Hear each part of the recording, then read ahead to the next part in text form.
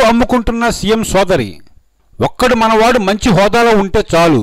రకరకాల పైరువీలు కాంట్రాక్టులతో ఎంత వీలైతే అంత దండుకుందామని చూసేవాళ్ళు ఈ రోజుల్లో ఎందరో. ఒక్కడు మంచి హోదాలో చేరితే చాలు.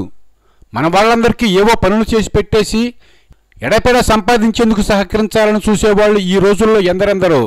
నేను వాడికి దగ్గర, నేను వీడికి దగ్గర అని అబద్ధాలు చెప్పుకుని పైరువీలు చేసేవాళ్ళు కూడా ఫుల్లుగా దోషిస్తున్నారు.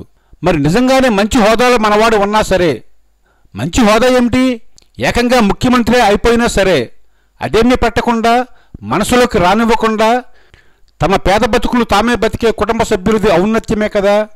ముఖ్యమంత్రి పదవిని తమ కుటుంబం కోసం, అడ్డగోలు సంపాదన కోసం, బంధు ప్రీతి కోసం, అడ్డమైన స్వార్థ కాంక్షల కోసం వినియోగించకపోవడం కూడా ఓ గొప్ప ఔన్నత్యమే కదా. ఉత్తరప్రదేశ్ ముఖ్యమంత్రి అజయ్ సింగ్ బిస్ట్ అలియాస్ యోగి ఆదిత్యనాథ్ అలాంటి వాడే. మొన్న పదవి నుంచి దిగిన త్రిపుర మాణిక్ సర్కార్ వ్యక్తిత్వాన్ని, నిరాడంబరత్వాన్ని ఎందుకు అభినందించాలో యోగిని కూడా అలాగే అభినందించవచ్చు. రాజకీయ సిద్ధాంతాలు, ఆచరణ వగైరా విషయాల్లో మనం ఎంత విభేదిస్తున్నా సరే యోగిని ఈ విషయంలో అభినందించి తీరాల్సిందే. వార్డు సభ్యుడి దగ్గర నుంచి కేంద్ర మంత్రి వరకు రాజకీయ నాయకులు ఆపగా దోచుకు తినేస్తున్న ఈ రోజుల్లో వ్యక్తిగత నిష్కలంకులు జాతికి అవసరం.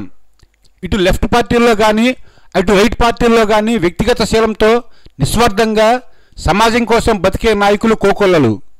అయితే ఒక ముఖ్యమైన హోదాలోకి చేరినప్పుడు అలాంటి వాళ్లను సమాజం స్కానింగ్ చేస్తుంది.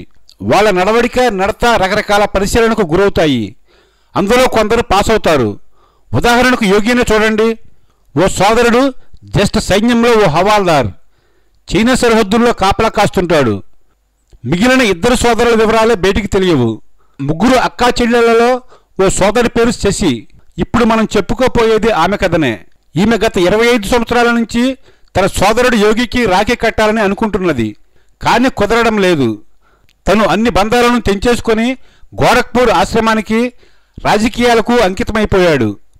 కర్మరీత్యా అనగా ఆచరణ రీత్యా వాస్తవ సన్యాసి.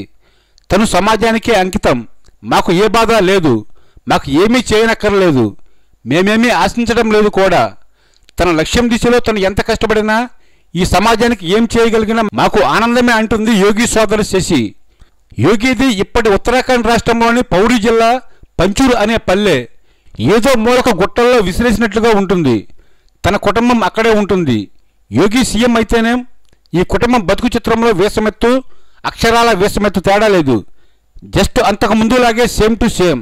యోగి సోదరి శశి కుటుంబం ఓ చిన్న షాప్ నడుపుతుంది. దానిలో ఆమె ఛాయ్ అమ్ముతుంది, ప్రసాదం తినుబండారాలు అమ్ముతుంది, పర్యాటకుల అవసరాలు తీర్చే ఓ చిన్న దాబా. మోడీ కూడా ప్రాపంచిక బంధాలను తెంపేసుకున్న సన్యాసిని అని చెప్పుకుంటాడు. కానీ తన వేషాడంబరం, ధరించే అత్యంత ఖరీదైన డ్రెస్సులు, పెన్నులు, గడియారం ఇతరత్ర తనను యోగ సన్యాసిలా కాకుండా భోగ సన్యాసిలా ఆవిష్కరిస్తుంటాయి.